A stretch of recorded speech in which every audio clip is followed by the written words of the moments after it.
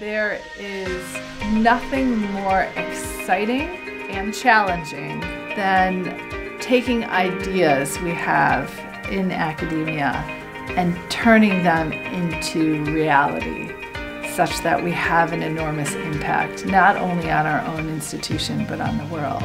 I'm Alexis Abramson, the new Dean of Engineering at Thayer, and I'm thrilled to be here. From the moment that I sat down with the search committee up until today, I really felt a connection with Dartmouth and with Thayer. I'm excited to be working with the entire Dartmouth community to chart a path forward for the school. I've been very impressed with the ethos of Thayer. It has to do with the mission and the vision that people seem to live and breathe here, the faculty, the staff, the students that I've met, the values that everybody embodies about learning and making sure learning is a part of everybody's day.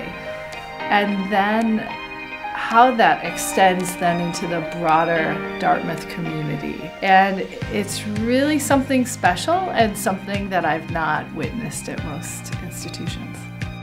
I would say certainly 3 long-term goals that I would point out. One has to do with raising the profile or the external visibility of the school. I think there are a lot of different ways we can do that, and I look forward to engaging my colleagues in determining what the best path forward might be. The second would be to look at our growth plan.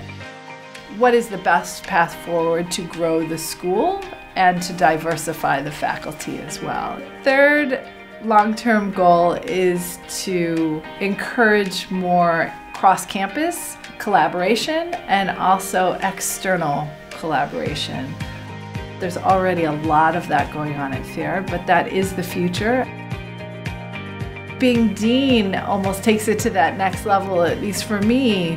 It's being part of an institution and helping to work collaboratively with all of the different stakeholders to create an even more exciting, dynamic, and forward-thinking engineering education opportunity for students.